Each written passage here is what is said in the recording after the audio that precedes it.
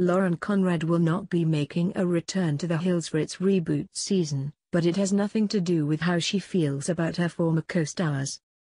The Hills, New Beginnings was announced during the 2018 MTV Video Music Awards as original cast members Heidi and Spencer Pratt, Audrina Patridge, Jason Weller, Justin Bobby, Stephanie Pratt and Frankie Delgado made an appearance together on the award show's red carpet.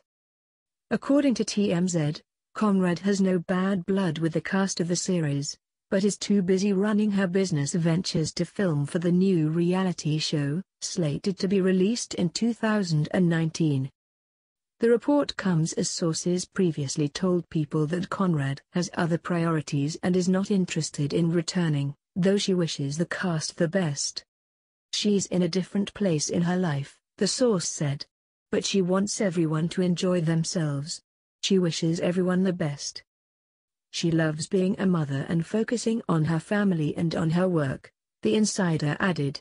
She has a very full and happy life. After saying goodbye to The Hills, Conrad became a lifestyle guru, starting a website and fashion line for Kohl's. She's also mom to 13-month-old son Liam with husband William Tell.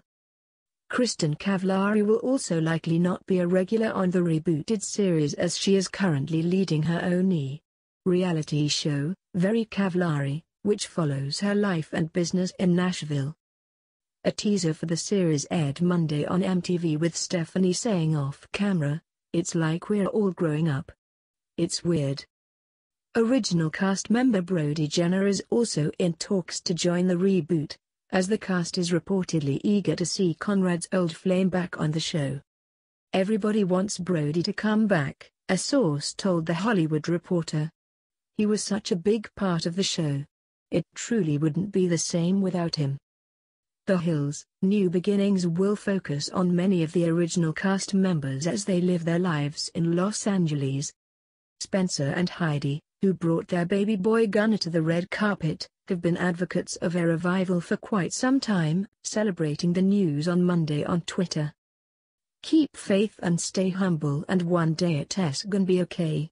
Wake up and I am thinking about every way I can go get it," he wrote on Twitter and Instagram after the announcement was made, quoting Motivation by Jada Youngen.